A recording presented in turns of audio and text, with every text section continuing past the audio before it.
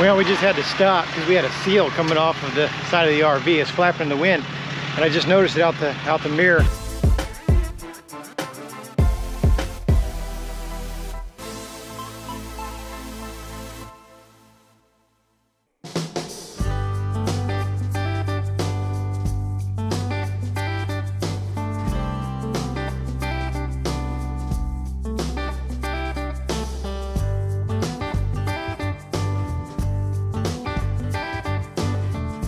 Well, we made it.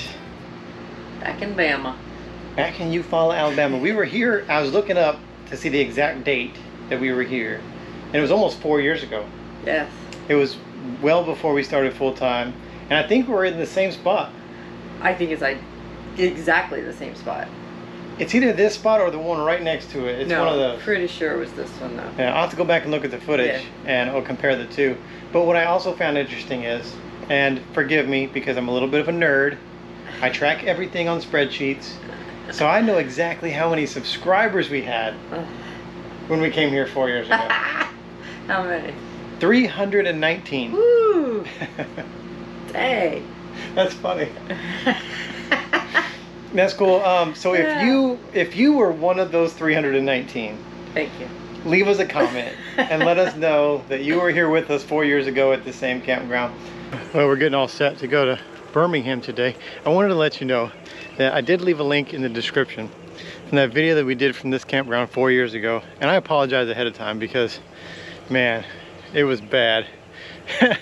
But hey, you got to start somewhere. So if you're doing this YouTube thing, don't get discouraged. It gets better, trust me.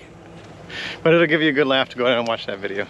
I'm getting ready to walk back into the RV and just came across this guy. I don't know if he's dead or not, but he's cool. Let's see how close I can get to him without freaking him out. Hopefully he don't jump on me. Look at this guy. Big old fat locust. Holy crap. Maybe I'll touch him with a stick or something and see if he moves. Find a stick. You know, when you're a little boy, your dad teaches you. Think something's dead, poke it with a stick. I hope this guy don't freak out, man. Whoa, whoa, whoa. Whoa, whoa, whoa. Oh, he's alive. Oh, he's getting on the stick. Oh, man.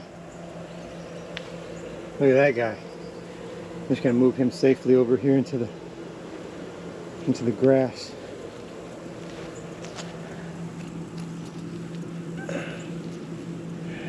There you go, buddy. Whoa.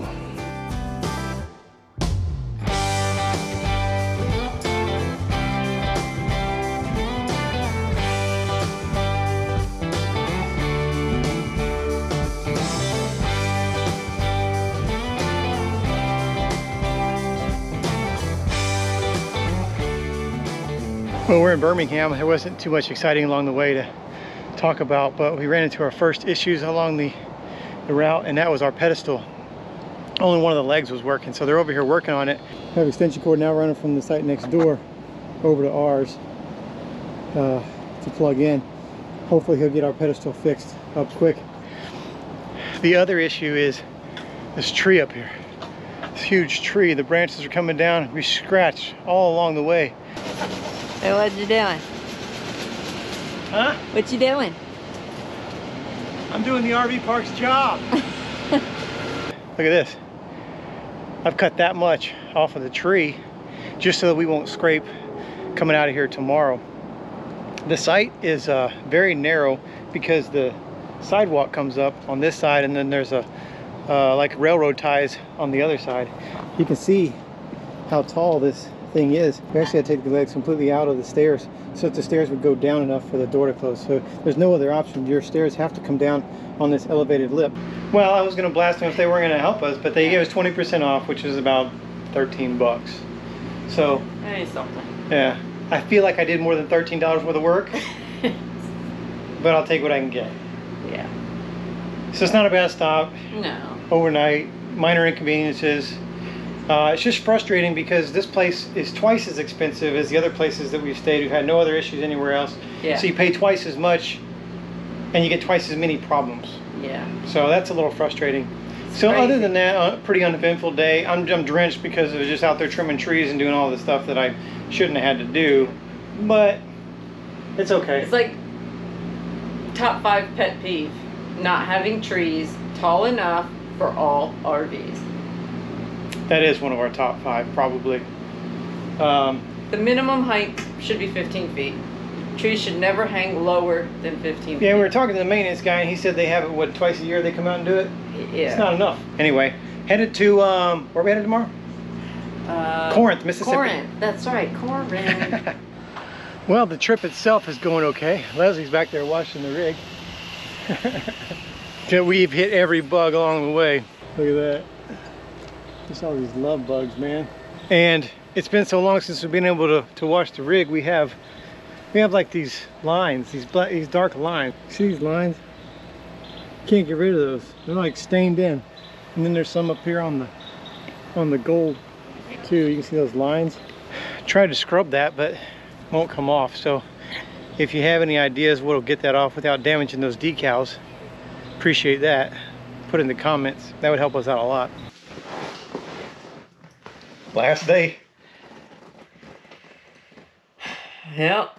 We would show you something along the way, but I've driven this route several times, and trust me, there's nothing to see. So we'll just talk to you when we get there. Oh my God, there really is nothing. Maybe a water tower or two. Yeah. Maybe we'll show you a water tower or two along the way. Nobody ever sees that.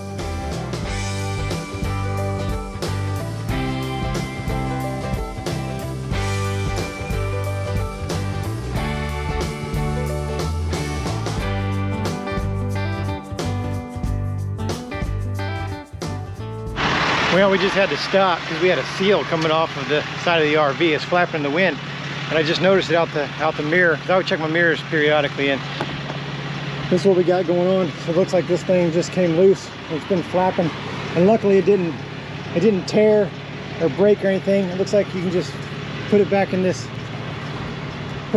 track, and then I'll tape it up with some electrical tape or something. And then once we get to where we're going, I'll seal it back up. But lucky I saw that and it didn't break off. Well, we made it to Missouri. One small issue with the trim there. Yeah, we gotta fix that. The seal. Yeah. Not that kind of stuff.